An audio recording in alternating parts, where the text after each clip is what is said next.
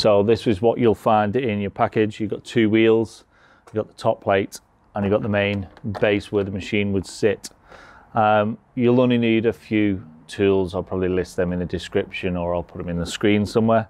But this video is to put or to fit the 1050p on there, which is a portable machine.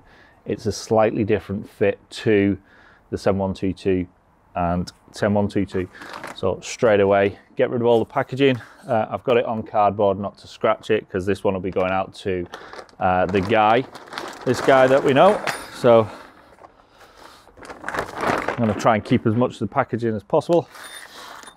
You will have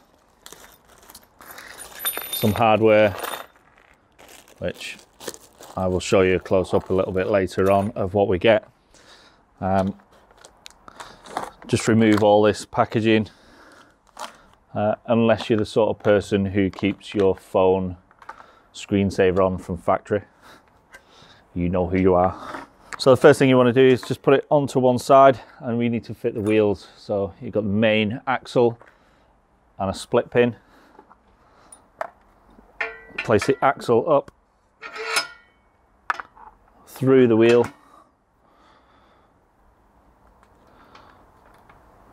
and then the split pin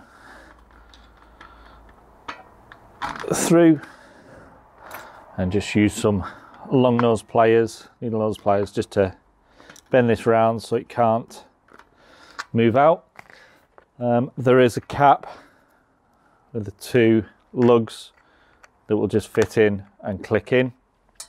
I'm not going to fully click it in, because this is going out, this one. And again, on the other side, the axle up, put the wheel on, and then the split pin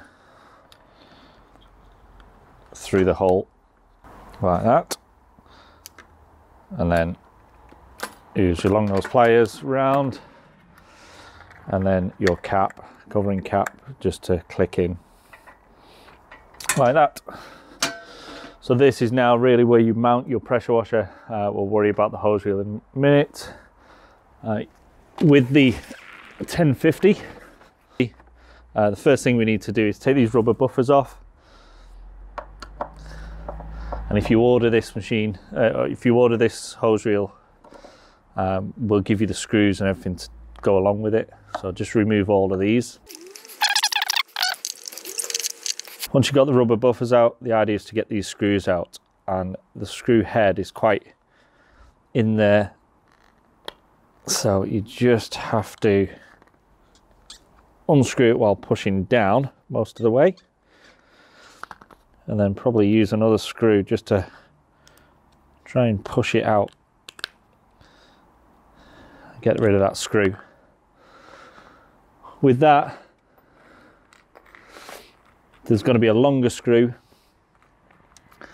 and a shake-proof washer as well in this packet. Just need to remove all these screws first.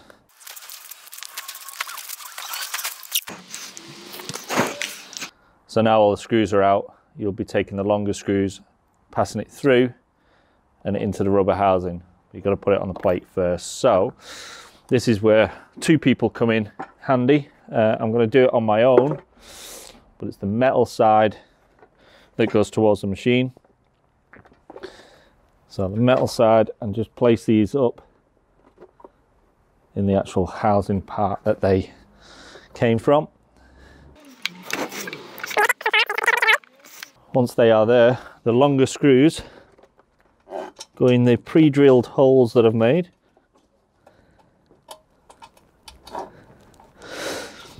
And then through the rubber up to the plastic housing, and then screw it on. It's best to try and get them all started by hand before you finish off.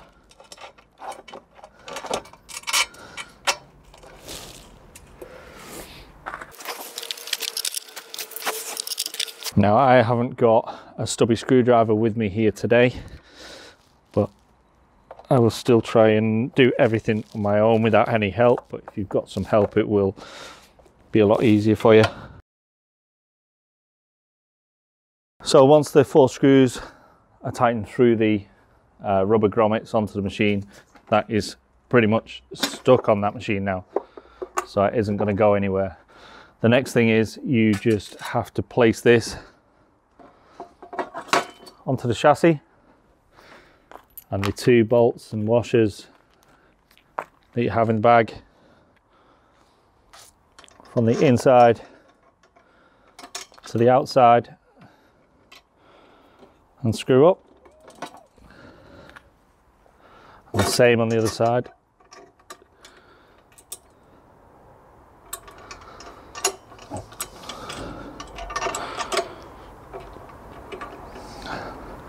And then these will just tighten up to stop any movement. And then all we need to do is put the hose reel on. So I will go and get a hose reel. So now with the hose reel, the 4 bolts, nuts and washers. Take the bolts out. Again, if you've got more than one person, it's going to be a lot easier to do this. I'm going to do it on my own. I'll show you how easy it is.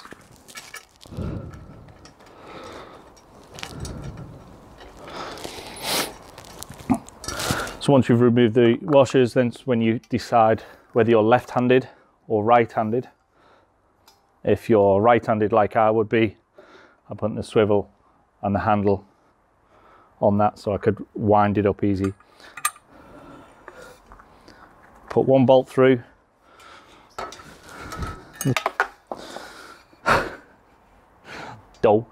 So just a quick one, if you are having trouble holding it and there's nobody there to help you and you're trying to put the bolts in, it may be easier if you turn this upside down, and it'll give you a flat to work with. So you've just got to make sure that if you want it left-handed or right-handed, the orientation, place it on the top, you just put the bolt straight through and screw the nut and washer from underneath. That'll make it so much easier. Put 1 bolt through the pre-drilled hole, a washer and a nut on the back, and just hold that steady for a minute because it's not on. Get the second one in.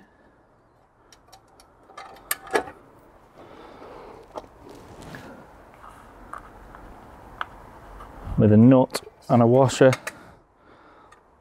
on the back end.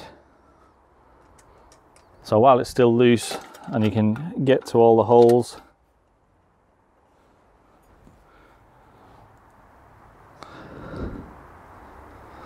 you can then just bolt it up, but just start every one of them by hand first, and then all you need to do is tighten this up.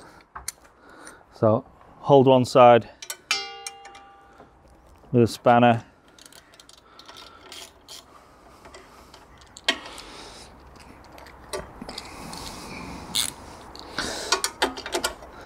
and just tighten each one of these up. You're always better to do this like a car tire and go corner to corner.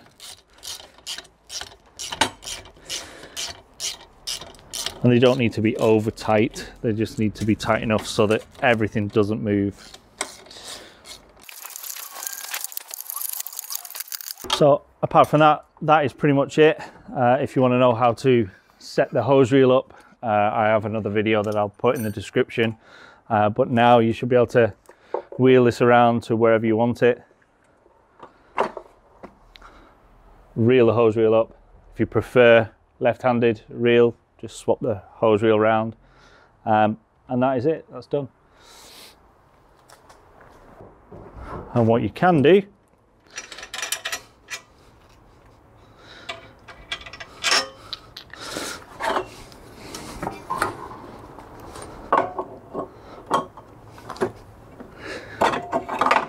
is fold the trolley down. if you prefer it this way.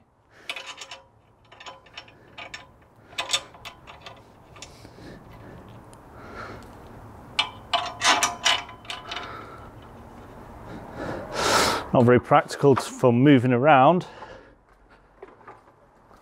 but it'll lower the overall height of it if you need to put it somewhere.